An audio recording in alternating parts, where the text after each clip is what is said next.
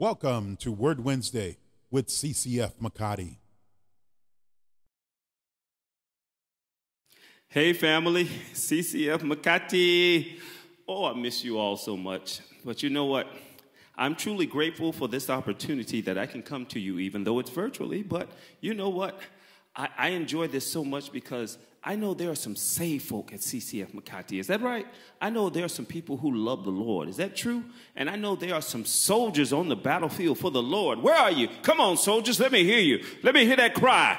Because we are all on the battlefield for the Lord. And you know what? We are indeed at war. But you know what? We don't have to worry. Come on, let's go. Hey, I'm a soldier on the battlefield, and I'm fighting for the Lord.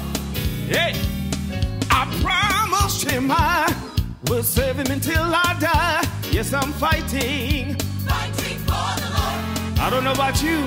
I've been up and down, but I'm never turned around. I'm still fighting for the Lord. On this Christian journey, I had heartaches and pain, sunshine and rain. I'm still fighting, yes I am. I want you to know this. If I hold out, that's right, hold out, then I know what? I'll get my prize. Come on, let's say that again. Let me hear you. I'm a soldier on the battlefield, and I'm fighting for the Lord. Hey, I promised him I will serve him until I die. Yes, I'm fighting for the Lord. Oh, I don't know about you, but I've been up and down, but I'm never turned around. I'm still fighting for the Lord. On this Christian journey, I had heartaches and pain, sunshine and rain. I'm still fighting, yes I am. But this is what I love. If I hold out, yeah, hold out. Let me hear you say that. Hold out. Come on, say. Hold out. Everybody say. Hold out. Hold out. Hold out. Let me hear you. Let me hear you. Everybody say. Through the storm and rain, through your hurt and pain. Hold out. Then I know what. All right, come on, soldiers, let's get that war cry going. Come on, I'm on the battlefield for the Lord, fighting. What about you? I'm on the battlefield, fighting for the Lord. Let me hear you say it. I'm on the battlefield, fighting for the Lord. Come on, shout it out. I'm on the battlefield, fighting for the Lord. Let me hear you, let me hear you. I'm on the battlefield, fighting for the Lord. Let me hear you, let me hear you.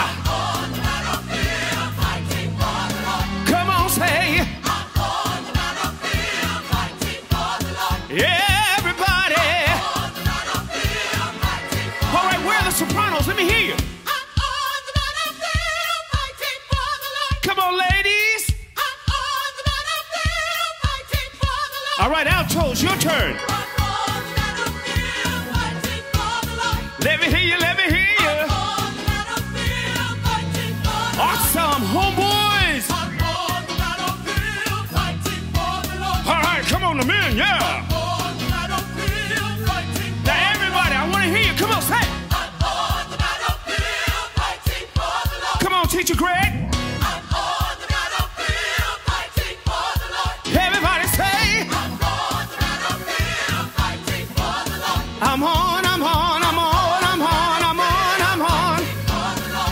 I'm a soldier on the battlefield, and I'm fighting. Say it. Come on, shout, soldiers. You know what? And I love about this battle that we're on. We're more than conquerors, is what the word says. We're not just conquerors. We're more than conquerors. And the Lord sent the praise and worshipers out ahead of the soldiers. So you know what that says? There's power in praise. There's glory in healing. Oh, he's so good. Have I got a witness? There's deliverance and praise. Yes, there is. So, my hallelujah belongs to you. Who's not ashamed? Come on, sing it with me. My hallelujah belongs to you. My hallelujah belongs to you. Can you hear me? My hallelujah belongs to you. Oh, oh, my hallelujah belongs to you. I want you to know, Lord, you deserve it. You deserve it. yes, you do. You deserve it. Yeah. You deserve it. Now, come on, everybody, sing it with me. My hallelujah. My hallelujah belongs to you. Don't look at your neighbors. Look towards heaven and tell them, My hallelujah belongs to you. Everybody say, My hallelujah belongs to you. oh, my hallelujah Hallelujah belongs to you. And I want you to know, you. Deserve it. yeah, yeah, You deserve it. you deserve it, yeah. You deserve it. Oh, oh, You deserve it. all of the glory, All of the glory belongs to you. all of the glory. All of the glory belongs to Everybody say, all of the glory belongs belongs to you. All of the all glory. of the glory belongs to now come on, put it out in the atmosphere. You deserve it. you. Deserve it. Come on and say, You deserve it. you deserve it, yeah. Yes, you do. Yes, you do. Let me hear you say, everybody say, come on and say, you deserve it. Oh, can you say, hallelujah, Hallelujah. hallelujah, Hallelujah. hallelujah, Hallelujah. hallelujah. Hallelujah. All the glory, All the glory. all the honor, All the honor. all the praise. All the praise. You deserve it, You yeah. deserve it. Everything, You everything. deserve it. You deserve it, yeah. You deserve it. My hallelujah, You deserve it. my glory, glory. You deserve it. Everything, You everything. deserve it. 'Cause you're worthy of the You praise. deserve it. So your name we You raise. deserve it. Well, can you say hallelujah? Hallelujah. Hallelujah. Hallelujah. Hallelujah. Hallelujah. Hallelujah. Hallelujah. All the glory, All the glory. all the honor, All the honor. all the praise. praise. You deserve it. You deserve it. Come on and say, You deserve it. you deserve it, yeah. You deserve it. Everything, everything, You everything. deserve it. You deserve it, yeah. You deserve it. From the bottom of my You heart deserve it. to the depths of my soul. You deserve it. You deserve all the praise, all the glory, all the honor. Woo. My hallelujah belongs to you. My hallelujah belongs to you. Everybody say, Hallelujah belongs to you. My hallelujah Belongs to you.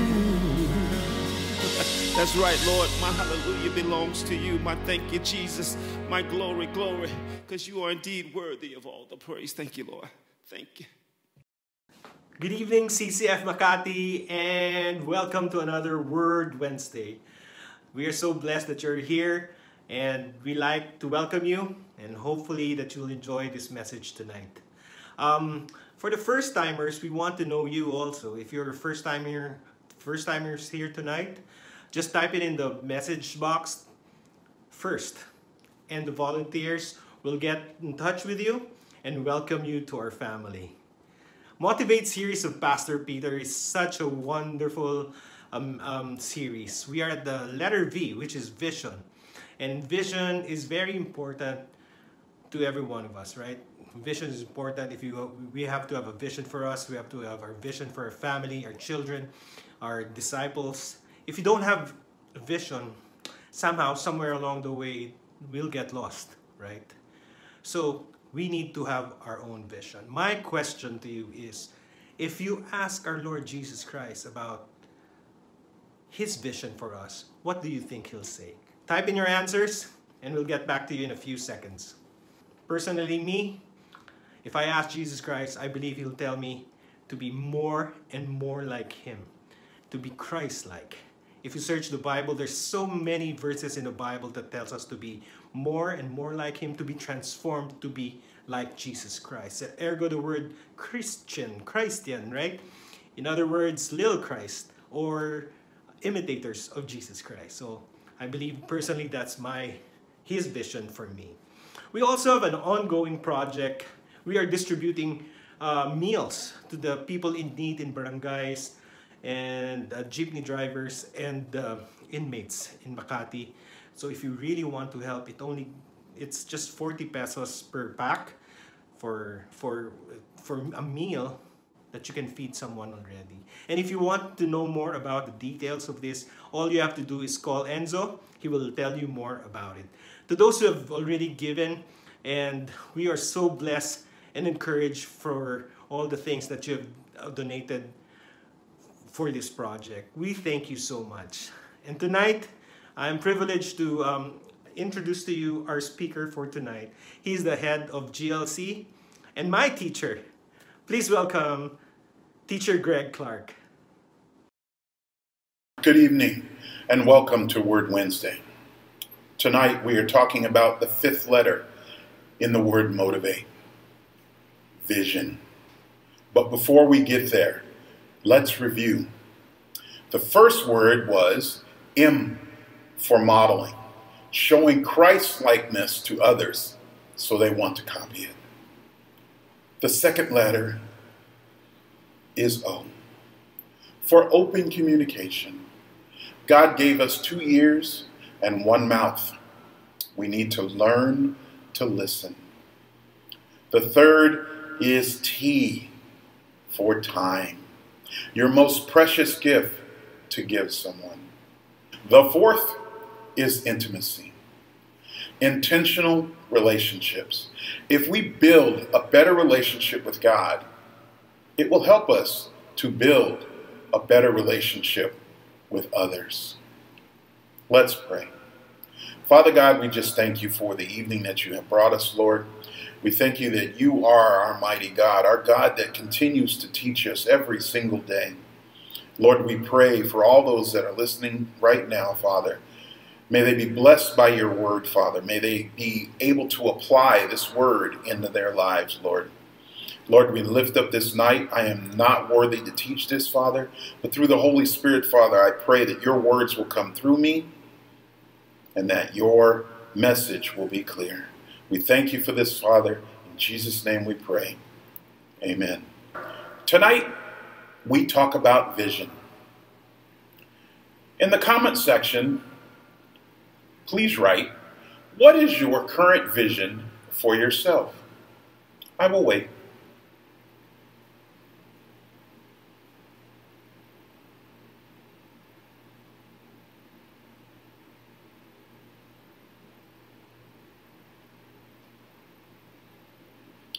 My current vision in life is to not only disciple my family, but to teach others how to do the same in their life by knowing God better. So why is vision so important? You see, vision gives you a direction. Without vision, this verse from last Sunday states what will happen. It comes from Proverbs 29. Where there is no vision, the people are unrestrained, but happy is he who keeps the law. What does that mean? If you have no vision, you will walk around not knowing why you are going in a certain direction. Thus, you will always be in a state of chaos. Is this good? You make that decision, as God has given us free will. But with God, it is not good. So what do we usually tie a vision to? A mission. The mission for Christians based on Scripture is what? To make disciples. This is found in Matthew 28, verse 18 through 20. And Jesus came up and spoke to them, saying, All authority has been given to me in heaven and on earth.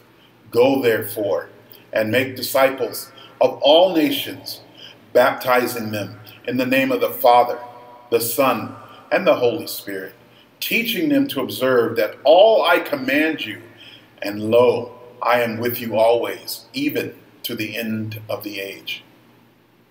You see, without that mission that God commanded us to do, what would we be doing as Christians? God left us with a vision, but most of us have either yet to see it or refuse to want to see it. We all have gifts, and we all have work to do according to Scripture. My anchor verses in life are Ephesians chapter 2, verses 8 through 10. Let's read it together. For by grace you have been saved through faith, and that not of yourselves. It is the gift of God, not as a result of works, so that no one may boast. For we are his workmanship, created in Christ Jesus, for good works, which God prepared beforehand, so that we would walk in them. You see, I believe that God gave us all gifts that we don't know about. But in this verse, he had work for his children to do for his kingdom. Ask yourself, is your vision the same as it was before you came into Christ? Mine wasn't. I have always had clear visions. They just weren't God's vision of me. In high school, I wanted to fly Air Force jets. That went away as I grew too big and too tall to fit in one in my sophomore year. In college, I wanted to play pro ball. Well, I blew out my knee, so no pro ball. After college, I wanted to be the best journalist I could be. I was, in my eyes. Don't get me wrong. I considered myself good, but I was also following my own holy trinity at the time. Me, myself, and I. I controlled my destiny. So then I changed to learning the internet world. When it was just starting out in the late 90s, I became good at it. But you see, all these visions were not centered around God, and he had other plans. Here we go, back to verse 10 of chapter 2 of Ephesians.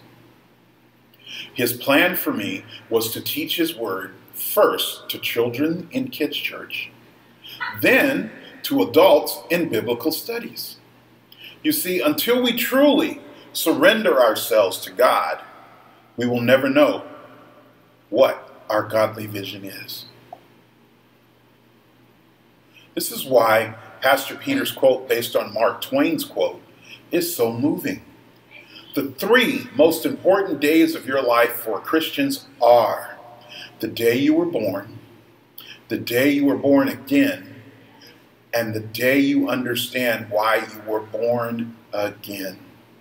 It is interesting how this quote is tied into Ephesians chapter 2, verse 10.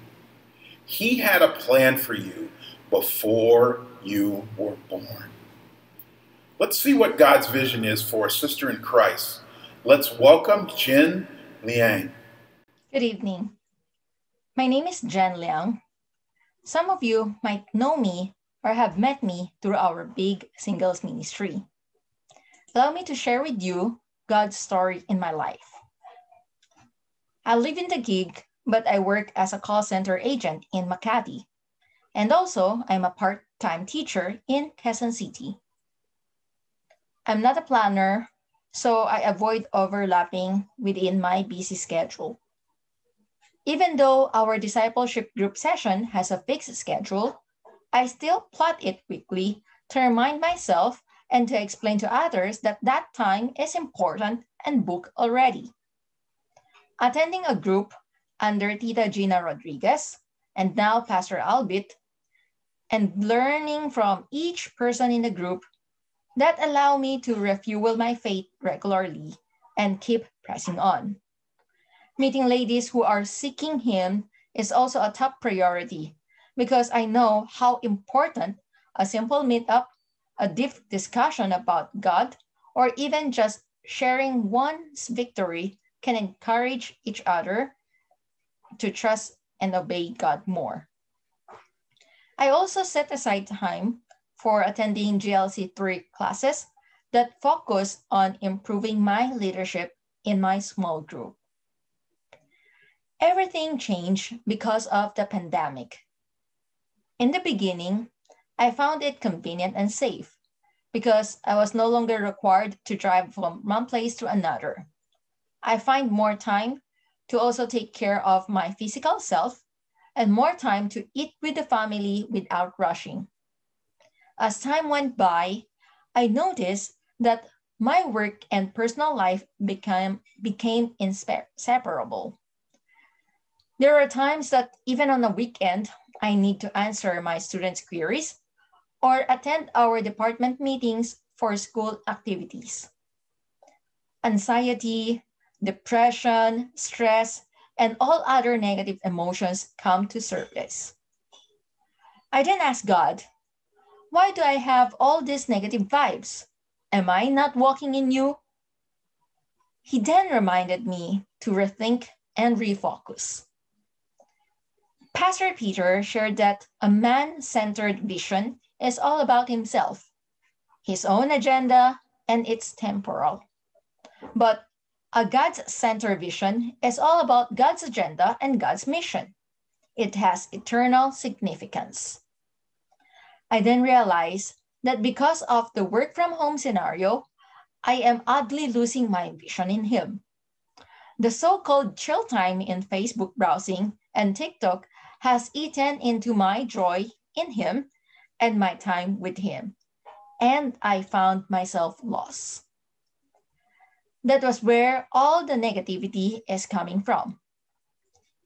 Since God gave me that realization, I began to slowly recalibrate, refocus, and most of all, guard my time each day to make sure that God is indeed taking the most priority in my life and that my vision for every day is aligned to His eternal vision for me, which He prepared already in advance for me to do so.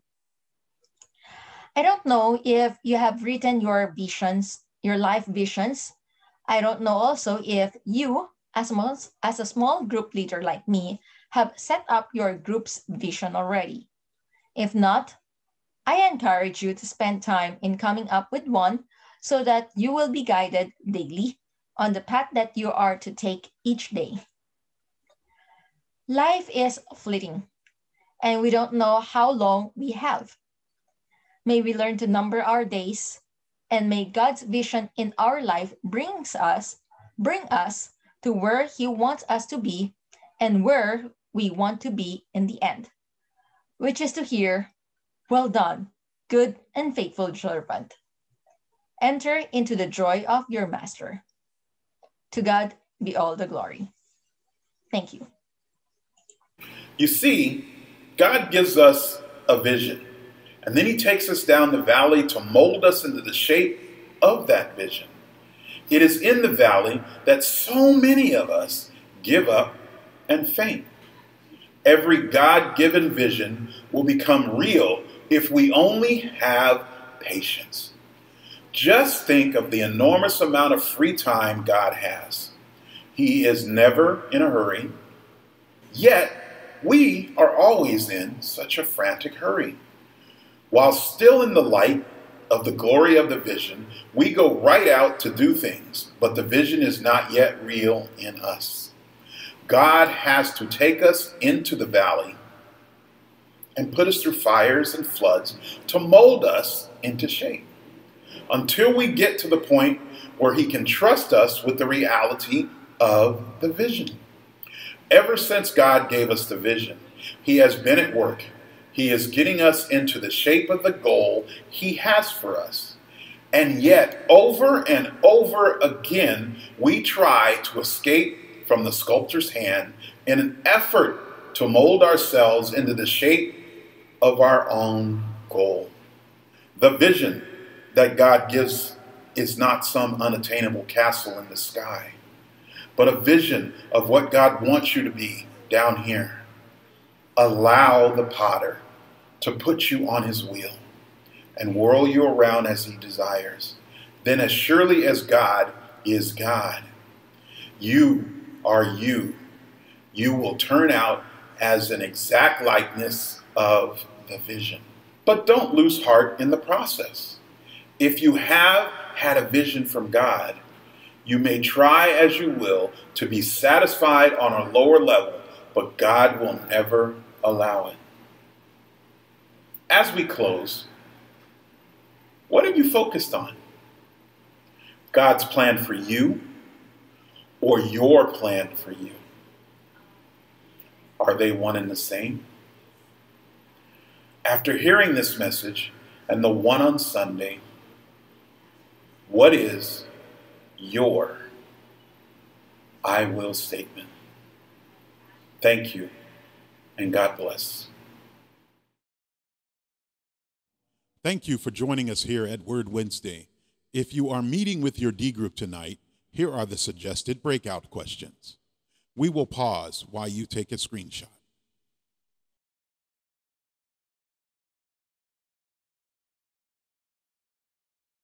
For those availing of a Zoom breakout room for their D group, kindly take note of the Zoom details or take a photo of the QR code on screen. Zoom rooms will be open till 10 p.m. If you haven't signed up for a breakout room, please let us know in the comments and we'd be glad to assist you.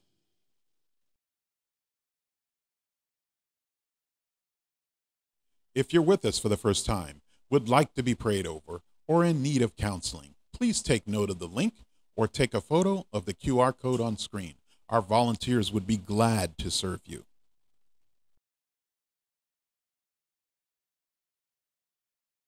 Once again, thank you for joining Word Wednesday.